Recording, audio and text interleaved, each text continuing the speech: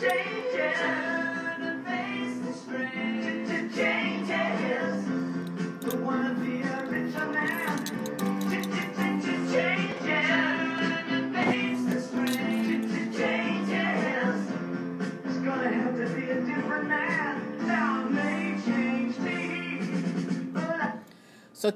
changes. What we're about to change is looking at our idea of our z-score and changing it to a percentile or a probability. So as we look at the objectives of this video is that we are going to be using the table and technology to find the proportion of a z-score in a specific interval, and a z-score to find the p-tile from the p-tile in a standard normal distribution. So let's get it started. Changing. Let's remind ourselves of the notes that we took today. I'll make it quick. When it comes to this particular situation, there's what's called a standard normal. So we have a normal distribution, but more specifically, when it is referred to as a standard normal, the mean is always 0 and the standard deviation is 1. Because just like with the SAT scores and the ACT scores, when we standardized it, we had to standardize it to make the mean equal to 0. You know that whatever the mean score is for a particular college for acceptance for you, SAT scores, let's say, might be 1,200. Well, it's not 1,200. Well, how I should say is the mean equal to 0 an acceptable entry-level score for whatever college you're looking for? The bottom line is it's not. It's not. It was standardized. So if we equate that to what we're talking about here, a standard normal distribution is when we have the mean of 0 and the standard deviation of 1. Here's the standard normal notation. Remember, n represents normal. There's your mean, then there's your standard deviation. Here, remember, we have the Greek, so whenever we have the Greek, this is for the entire population, the mean and the standard deviation. Then the next thing we need to look at is our table. So we need to see, how do we read a table? So here's a little mini table that we have from a previous problem. And as we look at this, remember that this first column right here represents the first digits of the z-score, and here this represents the hundredths place of the z-score. If you look at your yellow piece of paper, remember the numbers aren't just as simple from 0 to 0.6, that yes, you can see all the digits that range specifically from 0 to 3.4, and also remember, since we are talking about all positive values, as we look at our bell curve and our mean is right there where my fingernail is, okay, all of the numbers inside of this body is more than 50%, because remember, as I just take an invisible line of symmetry and go here, here's your 50% mark, here's your other 50% mark. So anything that's going to be to the right of my fingernail has got to be greater than 50%, and this right here is what this table represents. So when I look at this right here, I'm just going to find, and again, this is rerun, we're going to find where z is less than, and let's go with 1.7. Now the reality is, whenever I'm doing this, I'm looking at the probability when z is equal or z is less than 1.7. I draw a bell curve. I always find my mean. 1.7 is going to be about here. Is it off? Absolutely.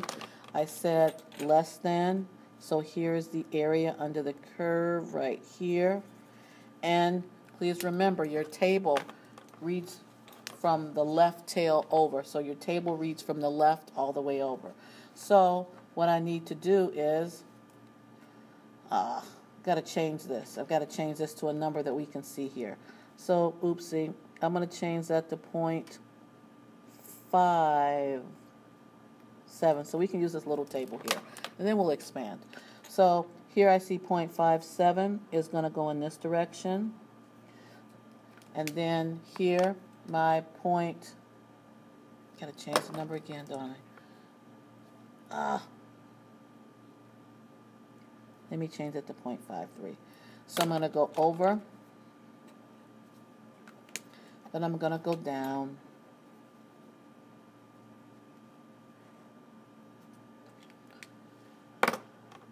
And here, that is our probability. So let me write this a little clearer, and I don't feel like doing this video over again, so it is what it is. So the z is going to be less than 0.53. We go over in this direction, we go down in that direction, and we find where it is in common, where it meets, which in this case is 0.7019. So this here is the probability under the curve. Now, I want to go just check over some other problems, and now let's use our yellow table. Okay, so let's look at this problem really quickly. Okay, I'm on page 10 of your notes. So here, I want the probability of z being less than 2.85. So I'm marking on my bell curve, you can see the 0 and the 2.85. Okay, I want it less than, so you can see that the area is shaded. Where did this come from? I'm going down to 2.8, and then I'm so from 2.8, I'm going over. From 0.05, I'm going across. So as I look at this here,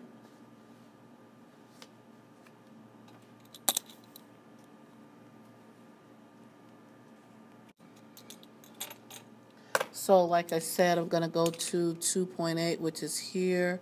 I'm going to go over until I come down to 0.85, and then I have here. So that's where that 0.9978 comes from.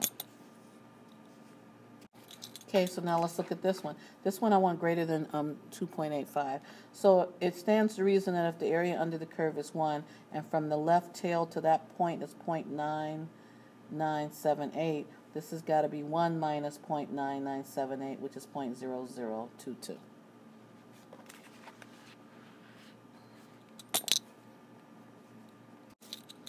Okay, now for this one, here I'm marking the 0, I'm marking the 1, I'm marking the 2, the -1, and the -2. If your thoughts are that we have to mark these, Ms. Sharborough, no, I just kind of noticed there was a negative sign there. So a negative 1.66, we have that. Then I'm going to shade here because I'm looking at greater than. So I'm shading all of this. And then when I find it on the table, so as you look at the table, we're looking for a negative 1.66. Notice, not a negative. Flip the page. Now go down to the negative 0.66. And then here I'm going to go over. If you're wondering why that looks so neat, I've got a stylus. Okay, going down, going over to get that answer of 0.0485. But here's the problem.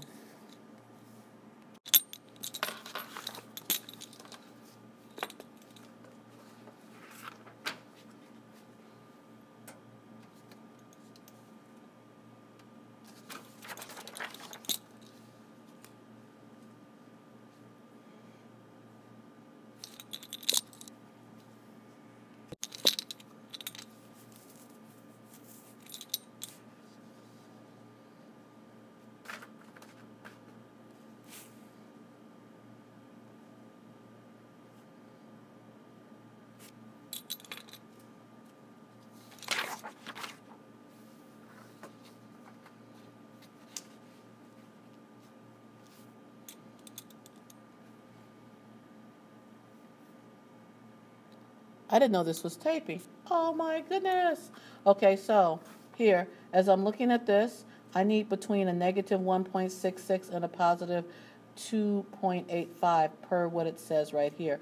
So what I need to do is find the value of the z-score when it's less than 2.85, which is what I've done here. Then I need to find the z-score when it's less than a negative 1.66, which is what I've done here. And what do you do from there? Yep, you're right. Subtract the large from the small. And my final answer is what I have right here. So now I want you to do problem, the next problem says Table A practice. I want you to go ahead and find that all by yourself. Okay, so this is the region I'm looking for. I find that to be 0.9505. And then the other one.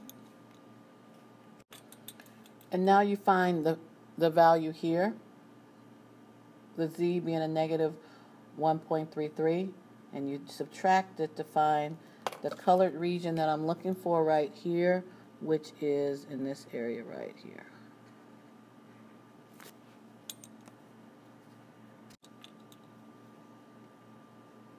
Now that was a pain in the gluteus maximus, having to do all that work, and now our calculator is going to do the work for us. So get a post-it note, slap it on here somewhere so we can see how this stuff is done in the calculator. What we are in the calculator, we're looking for normal CDF. You saw that I wrote it down somewhere else, but where is it exactly? Okay, so you're going to go to second vars, and then the first thing you're going to see is you're going to go down to 2, because 2 is normal CDF. We're always doing the CDF. We're not using the PDF ever, ever, ever. What this stands for is normal cumulative distribution function. So this is the one we use all the time. Now, this is what we enter into the calculator. Left bound, right bound, the mean, and then the standard deviation. Okay, so remember LB is left bound, RB is right bound. Here is your mean, and here's your standard deviation. You need to make note of that. Now your questions might be, well, exactly what is a left bound and a right bound? Well, here as I just graphed just a basic curve, and yes, here is 0, and I put something here and here, and I'm trying to find the area under here. This is your left bound, and this is your right bound. And the next question, well, and we're going to do this problem. Let's see how easy this particular problem is that we just did. Okay, so let me move the post-it out of the way. Let me slide this over. So let's start from scratch.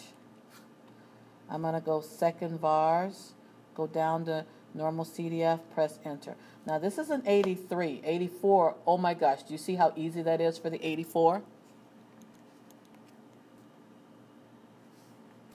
When you press enter, this is what pops up. So now, and you're going to put down the value for your left bound and then your right bound. Your mean is 0 and your standard deviation is 1. So let's talk about the 83 first. The 83, you're going to put it in your left bound, negative 1.33, comma. Find your comma is right above the number 7. Your right bound, 1.65, comma. Your mean, which is 0, and your comma, and your standard deviation, which is 1. And look at your answer. And for the other calculator, you're going to be doing the exact same thing, except that should be a 3.3, shouldn't it?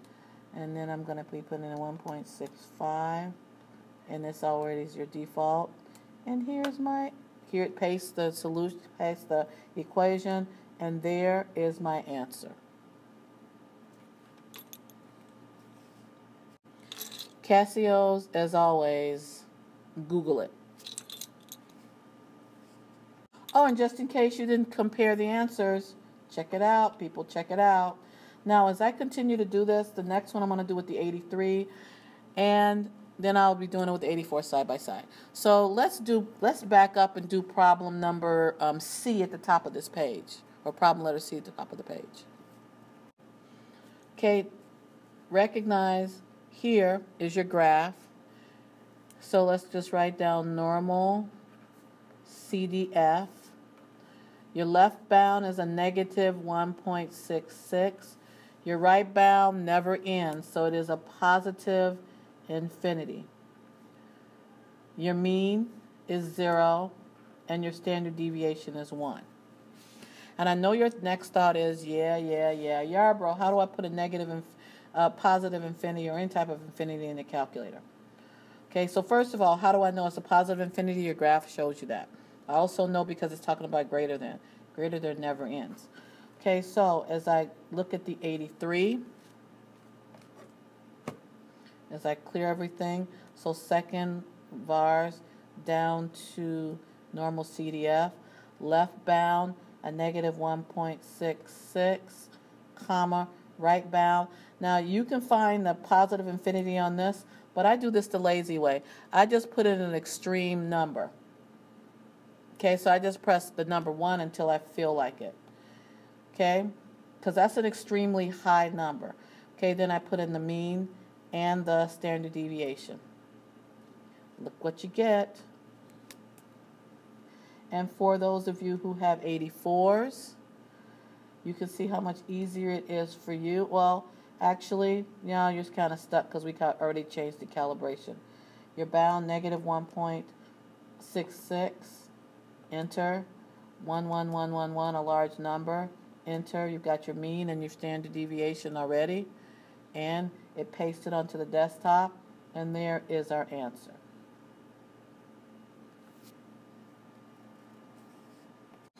Now your thought should be, okay, Ms. Yarbrough, we did it when it was bounded. We did it when it was unbounded in the positive area. What about when it's unbounded in the negative? So go back to page 10 of your notes. And here, let's look at this graph. Now I've already started writing it down over here. If we go normal CDF, we're talking about a negative infinity. That's your left bound. Here is your right bound. And yes, you're going to be putting in your mean of 0 and your standard deviation of 1. Okay, so put them in the calculators. I'll have your answers shortly. And the thought is for the negative infinity, let me just go ahead and do this. You need to put in an extremely low negative number. So regardless of which calculator you're using, you're going to go to second vars, go to normal CDF. Okay, your left bound is an extremely low number, negative. Oh, I didn't mention this before, but you're pressing the negative sign, which is under the 3, not the subtraction sign. So 1111, comma, what is my right bound? It was a 2.85, comma, your mean, comma, your standard deviation. And for this calculator, second vars, down to normal CDF. Here, a negative 11111, really low. Enter in the value of 2.85 for the upper bound, mean standard deviation. Brought to the desktop. Bam. And as you look at your answers, notice they're exactly the same. Okay, so that ends the video notes. And you're going to have to play this over and over again, some of you guys, to understand the bounding. And I'll say it again. Yes, I can put in the calculator 1e to the 99, but nobody's got time for that. I don't even know where that button is. Yeah, I actually do. But no one has time to find it. So just put an extreme high number or extreme low number. Why did I choose the 1? Because I felt like it. I just kept pressing it until I was done. A couple seconds. So have a good one. Bye-bye.